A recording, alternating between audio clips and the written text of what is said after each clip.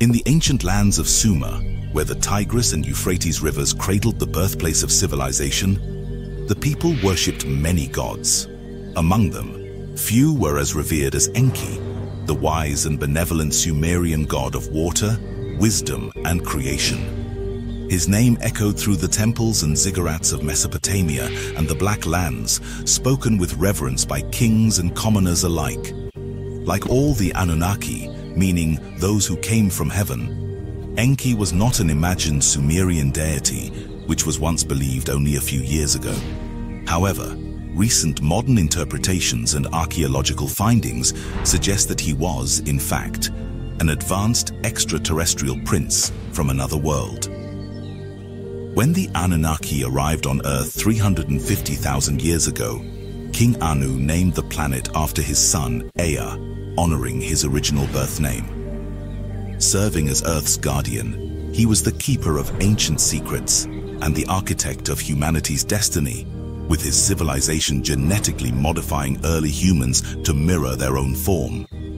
Enki, the eldest prince of Nibiru, was born under King Anu's rule, the king of the galaxy. His mother, Namu, was a concubine and a biracial hybrid of Nibiru, a fact that lessened his chances of claiming the throne. Enki was married to his cousin, Ninki, also known as Damkina, daughter of his uncle and the former King Alalu. Despite his royal lineage, Enki's true dominion lay deep beneath the earth in the Abzu, where he was ordered by Enlil, his younger brother in command, to rule a mystical underworld of fresh waters and vast gold deposits. The Abzu was not just a body of water, but a reservoir of immense power and technology that he engineered from his arrival on Earth, the source of all rivers and streams. It was here, in his palace of shimmering water, crystals and light, that Enki reigned. This realm is where Enki allowed the children of men to attain immortality, often identified in ancient Greek mythology and Egyptian mythology as the underworld. In this capacity, Enki would later be known by many other names when the Anunnaki gods started new human civilizations throughout the thousands of years the Anunnaki resided here on Earth. Enki is known as the god Shiva or Varuna in Hinduism, Poseidon and Hades in Greek mythology, the snake in the Garden of Eden in the modern biblical texts, the Egyptian god known as Ptah, and in Nordic mythology as Loki. In the depths of the Sumerian Abzu, Enki's influence extended beyond the living, for it was also the realm of the dead. The halls of Amenti were rejuvenation chambers where the Anunnaki would come to renew their lives after each eon. Desiring power and knowledge, Enki attempted to gain influence over all realms. However, in his quest for more authority, he was outmaneuvered by Enlil and the other Anunnaki leaders, who convinced him that ruling the underworld was an esteemed role, allowing him access to secrets hidden in the deep. In some versions, the goddess Ereshkigal, ruler of the underworld, also played a role in anchoring Enki's connection to the underworld. Enki's ventures into her domain led to him unknowingly binding himself to its mysteries. Over time, he became more deeply tied to the underworld's governance, where he was seen as the intermediary between life and death, creation and destruction. In his underworld, Enki fathered a child with Ereshkigal, granddaughter of his half-brother Enlil. Their son was named Ningish-Zida, later known as the Egyptian god Thoth, who would become a god of wisdom and magic. Ninki, his first wife, gave birth to his eldest son, who was named Marduk. His other children were Gibil, the god and engineer of magical artifacts and metallurgy, Dumuzi, the god of the Black Lands of Africa, and Nergal, who was the guide of Noah during the flood. His first human son before Noah, according to the Sumerian texts, is Adapa. A blood ancestor to the first Adam and Eve, Adapa's son are in actuality Cain and Abel of biblical texts. The rivalry between Enki and Enlil is a core theme in Mesopotamian mythology, often fueled by Enki's dissatisfaction with the balance of power. When Enki arrived on Earth, the Persian Gulf extended inland, creating marshes that became his preferred domain. As a master engineer, Enki transformed these swampy areas into fertile lands by constructing canals, river embankments, and drainage systems. At the edge of these marshlands, he established Eridu, also called Haki, or the place of water fishes. His grand residence, the Abzu, symbolized the Abzu's life-giving waters. Enki was frequently depicted sailing through the marshes, underscoring his strong connection to the aquatic and maritime realms when recorded by Sumerian scribes. As the patron of diviners and priests, Enki's knowledge of water's purifying qualities made him a key figure in ritual practices, exorcisms, and incantations used to dispel evil and cleanse leaders after foreboding events. His contributions to civilization included introducing agriculture, brick-making, and canal construction.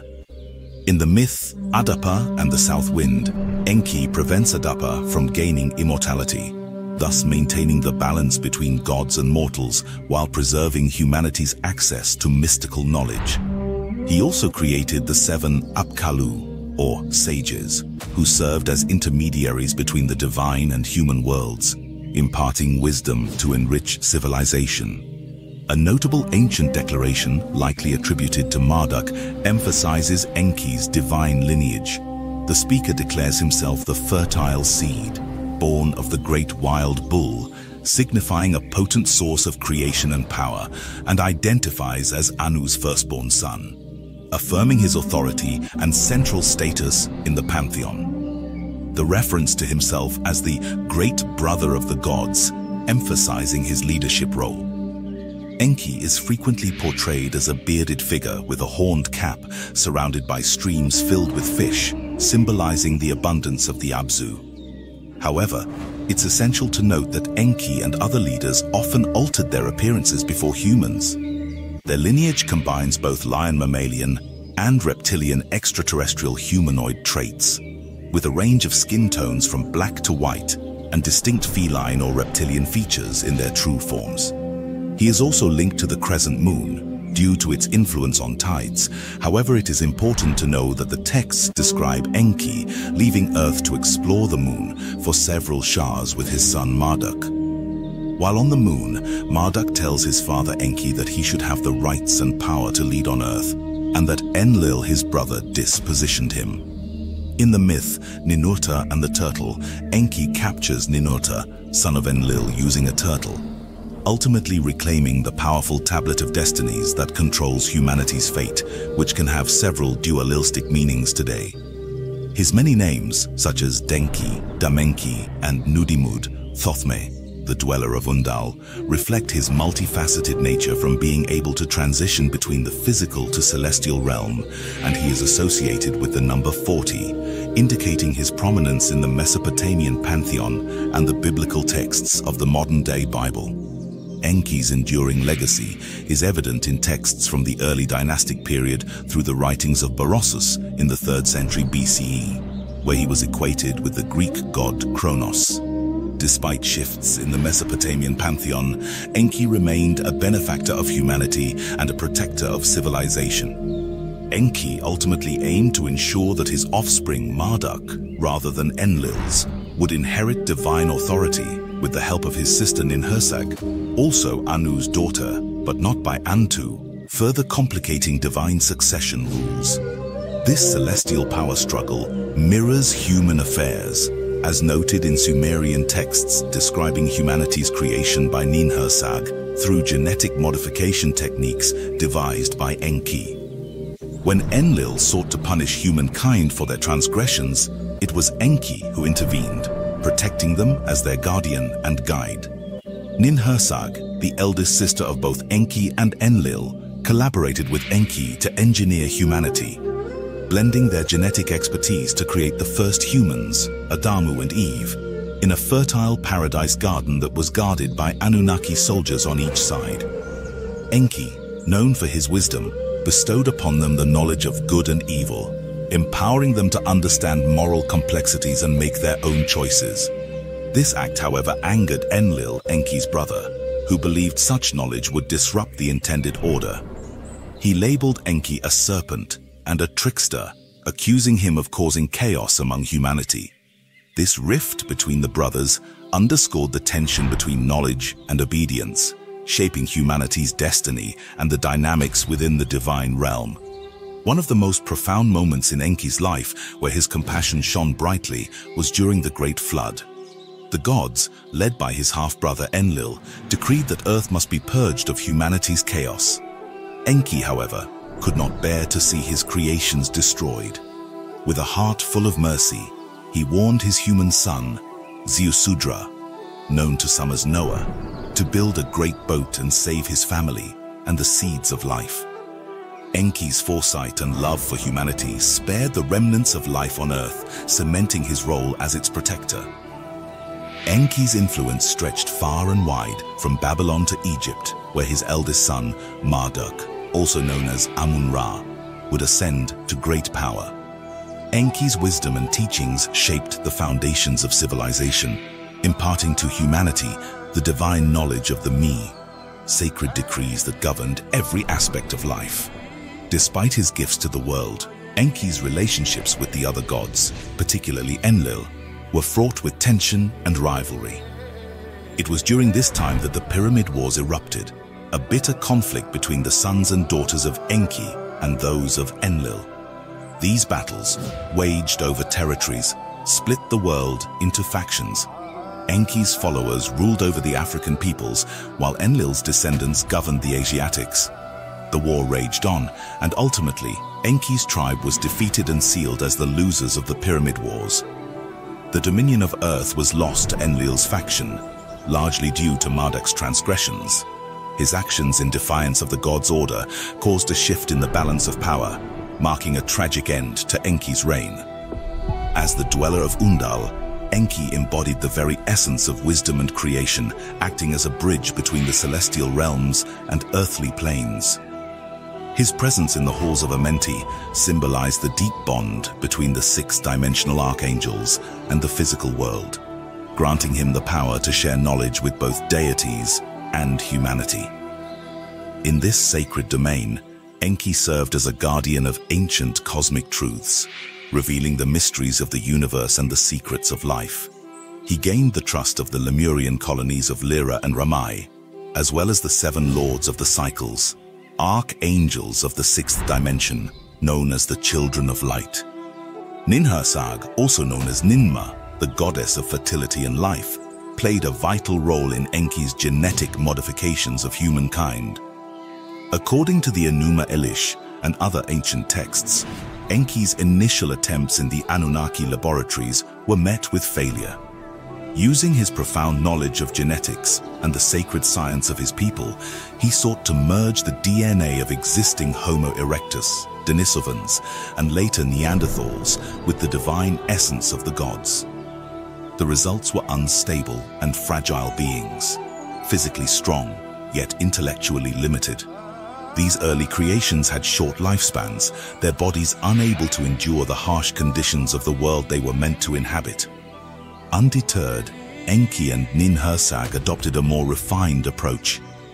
Enki, wielding his mastery over the waters of life, infused the genetic material with divine energy, endowing it with the capacity to evolve and adapt. Ninhursag, with her deep attunement to the cycles of nature, refined the process further, focusing on fertility of the test tubes they utilized, blending it with the clay of the earth. Their final creation marked a breakthrough. Ninhursag bravely inseminated herself with the seed of the early hominids, giving birth to Adamu after a 10-month gestation, an idea born of Enki's wisdom. These new beings were both stronger and more intelligent, with adaptable bodies, a resemblance pleasing to the Anunnaki, and a resilience suited to survive their world's demands. Most Sumerian recordings on the Anunnaki are always dualistic due to missing translations. However, most portray Enki as a peaceful wise man. However, he had very powerful, lustful, and sometimes egotistical desires, a duality that became particularly evident after his sister, Princess Ninhursag, who also was a chief medical officer, departed from him. Together, they shaped the future of Earth. But Ninhursag eventually grew weary of Enki's relentless lust for her and his insistence on having a male child heir. she had given birth to a daughter named Ninsa, who became a goddess of vegetation. During this time, they discovered that Anunnaki born on Earth matured 5 times faster than human beings. Enki frequently expressed his love for Ninhursag, but when she embarked on an expedition for several shahs to seed Earth's trees and various plants from Nibiru, her absence left a void. In her absence, Enki turned his affections toward their daughter, Ninsa. Ninsa, born from the union of Enki and Ninhursag, embodied the abundance and fertility of the natural world. She represented the growth of plants and the nurturing life force that sustained all living beings. However, Enki, in his loneliness and unchecked desires of the semblance of Ninhursag, sought comfort in his own daughter. Without Ninhursag's guiding hand, Enki unknowingly fathered a child with Ninsa, leading to the birth of Ninkura, the goddess of the mountains. Ninhursag returned and was enraged at Enki's repeated transgressions. Enki's violation of natural boundaries was a direct affront to the balance of life that Ninhursag cherished. Despite the birth of their daughter Ninkura, who symbolized the Earth's strength and stability, Ninhursag could no longer ignore Enki's reckless behavior. Enki's cycle of overreach continued when he looked towards the daughter of Ninkura. He approached her and fathered another child, Utu, the goddess of spinning and weaving. Utu represented cosmic order, but before Enki could repeat his mistake, Ninhursag intervened. She warned Utu to resist Enki's advances, but it was too late. Utu succumbed, and the union brought about great suffering. Seeing the damage Enki had wrought, Ninhursag, filled with both anger and pity, returned to intervene. She cursed Enki, not with words of hatred, but with the weight of his own actions. Ninhursag extracted Enki's seed from Utu's body, and from it gave birth to 8 sacred plants, each representing a vital aspect of nature disrupted by Enki's recklessness. In his arrogance, Enki consumed the plants, unaware of the consequences. His body became stricken with illness as the forces of nature turned against him. His viscera also had unending painful sensations. The very essence of life that he had manipulated and violated poisoned him, symbolizing the peril of unchecked power. As Enki lay dying, the Anunnaki gods pleaded with Ninhursag to save him. Though deeply angered, Ninhursag was still the goddess of life, and she could not ignore the cries of the other gods. To heal Enki, Ninhursag ordered her chief medical officers each to engineer a cure for his ailments. Nintai, Lady of Life, healed his rib. Ninkasi, Lady of Beer, healed his throat. Nanshe, Goddess of Justice, restored balance. Azimua, Goddess of Healing, mended his limbs. Natsi, Goddess of the Goatfold, healed his muscles. Through these divine daughters, Ninhursag not only healed Enki, but restored balance to the world that had been destabilized by his transgressions. However, despite healing Enki, Ninhursag left him for good, retreating into the mountains to oversee the forces of life and fertility. She planted over 700 Anunnaki planets of Nibiru. Enki, though healed, was left with the weight of his past actions. He realized that his unchecked desires had caused suffering not only to himself, but to the daughters of the gods and the natural order they represented. Ninhursag's departure left Enki without his vital counterbalance, and he was forced to reflect on the consequences of his actions. Enki, often revered as a god by the ancient Sumerians, was neither a god in the omnipotent sense nor a flawless being. Although mythological texts describe him as divine, Enki was, in essence, an advanced extraterrestrial from the Anunnaki civilization. Possessing extraordinary knowledge and technology, he appeared godlike to early humans, but he was ultimately a complex, flawed individual, driven by both wisdom and personal desires. Enki's compassion for humanity often brought him into conflict with his half-brother Enlil, highlighting a fundamental difference in priorities. While Enlil valued order and obedience, Enki championed growth, freedom, and the nurturing of human potential. This empathy led Enki to advocate for humanity, even when it contradicted the directives of other Anunnaki beings from Nibiru, Orion, and Sirius. His expertise in genetic engineering and civilization building was balanced by his own ambitions. and his legacy became one of mixed fortunes. Though he provided humanity with wisdom, his actions also introduced complexities and moral dilemmas that people would have to resolve on their own. Among humans, those with significant traces of Anunnaki heritage are most often descended from Enki's lineage.